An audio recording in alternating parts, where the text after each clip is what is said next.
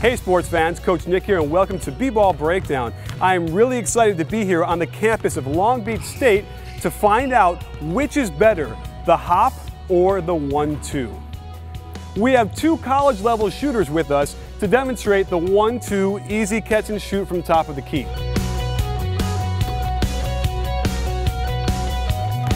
Now we're going to look at the hop on a catch and shoot from the top of the key to see if that's any faster than the 1-2.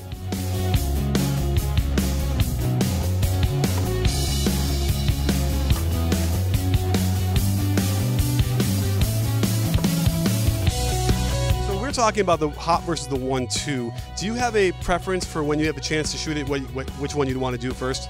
I prefer the hop because it's a lot quicker, and for me, I'm more of a rhythm shooter, so it gets more in my rhythm quicker than a 1-2 does. So do you feel like the hop, turn, dip, and sway, all those things have really made a big difference in your shooting accuracy?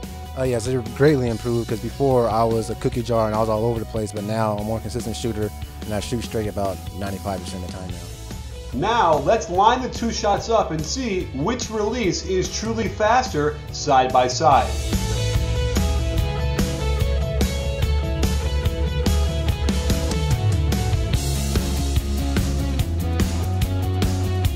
For clarification, what I consider a hop is, if you're in the air, it's a hop. So if you get the ball in the air and then do a 1-2, as far as I'm concerned, that still counts as a hop. So let's show that real quick up here on top of the key. As he catches it, he's in the air, but then he does a 1-2. That's just as fast as a regular kind of hop. Beautiful.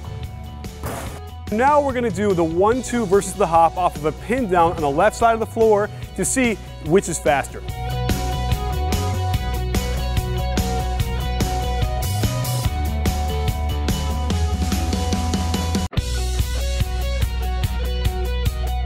First of all, tell us, where do you play, or where did you play? I just graduated from Long Island University, a Division I school in Brooklyn.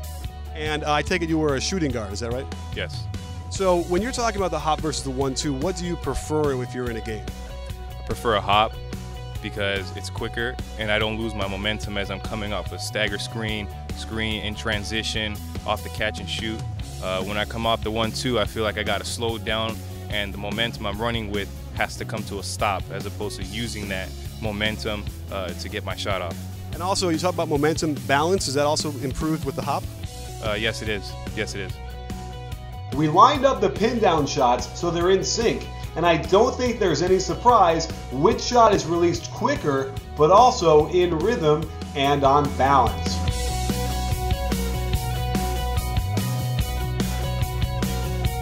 I have Matt Williamson here to talk a little bit about the hop versus the 1-2 from a functional movement standpoint. So first, Matt, tell us, what is your training and background? I have a bachelor's degree from Ohio University in exercise physiology. So it seems to me you would understand inherently the differences between the 1-2 versus the hop. So give us your thoughts between how that works and how the body actually responds when you use either one. When you do a 1-2, there's a lot more knee bend for you to get off the floor. So you're engaging a lot more of your quads and your hamstrings. And when you do the hop, there's really not so much a bend in the knee, but just a flex. So you're engaging more your gastrocs or your calves and your glutes. And the difference between the two is primarily with your quads and your hamstrings. For the 1-2 movement, it's a lot of slow twitch muscle fibers in those muscle groups.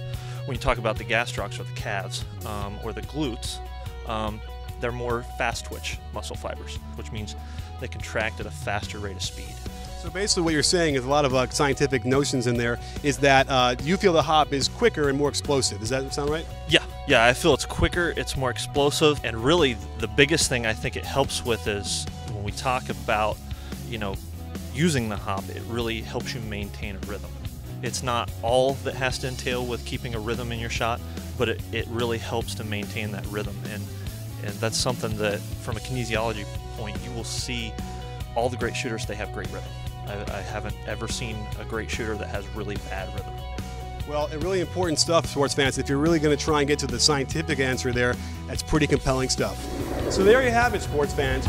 Really compelling evidence that the hop is better, more explosive, faster than the 1-2, and certainly something you should try. I'm not saying that it's good for everybody, but the bottom line is if you want to improve, in my mind, the hop is the way that you should go more often than not to be a consistent shooter.